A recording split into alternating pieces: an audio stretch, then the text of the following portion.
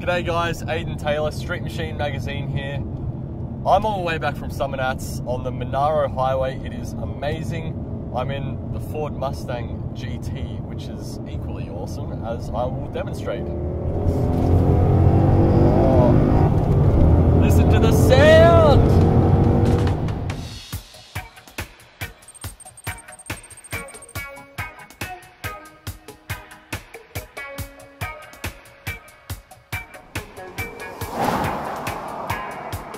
So as I said before, this is the 5-litre GT version. It's got the Coyote V8, which is a dual overhead cam, 306 kilowatts, I think it's around 560 newton meters. Revs out to around 6,500 RPM. It feels quick. It doesn't feel as fast as the XR8 Sprint that I drove. Between this and like a Commodore VF Series 2, I think they'd be about the same. But the awesome thing about the Mustang has to be the way it looks. Especially this one, red with black wheels. Gets a lot of attention, a lot of people looking at it. The interior design is kind of what you'd expect from a new era muscle car. It's like really big and chunky, kind of old school design. Like the dash is kind of designed to look like the first gen Mustangs.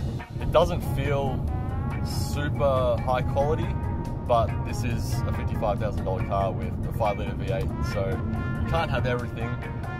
But yeah, it's got all the mod cons, sat nav, climate control, cooled seats, which are actually really strange. Feels kind of weird, but at least you don't get a sweaty ass crack on a long drive like we are doing right now. It's got 3 different steering modes. They all kind of feel the same to me. I just kind of leave it in normal, but the steering itself is awesome.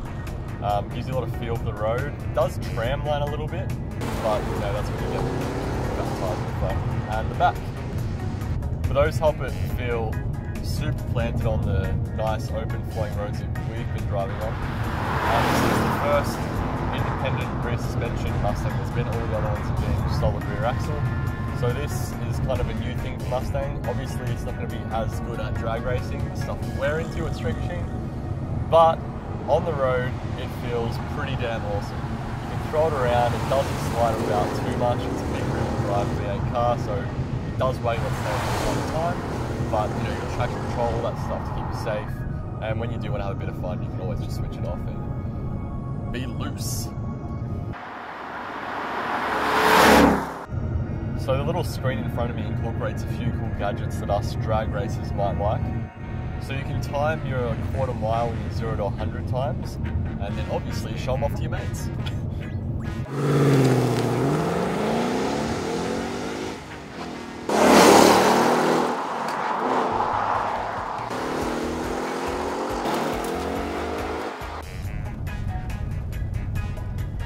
So we stopped halfway between Canberra and Melbourne in Lakes Entrance. It's been raining, so some of our tracking shots have been wet, some of them have been dry. It's been an awesome drive. The Mustang's been really fun. I don't really want to give it back.